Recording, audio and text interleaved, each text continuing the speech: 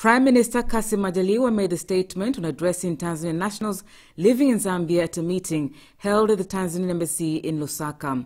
He urged Tanzanians living in Zambia to use the opportunity to look for partners who can invest in various projects in Tanzania, as the government cannot do everything alone when its people need various social services. He said to get reliable electricity will enable more people to engage in economic activities and grow the economy and development of the country.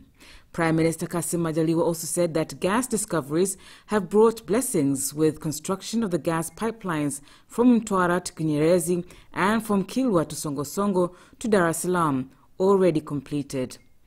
On investment in coal, Prime Minister Majaliwa said the government aims to use coal to operate plants in big factories instead of depending on power generated by diesel fuel.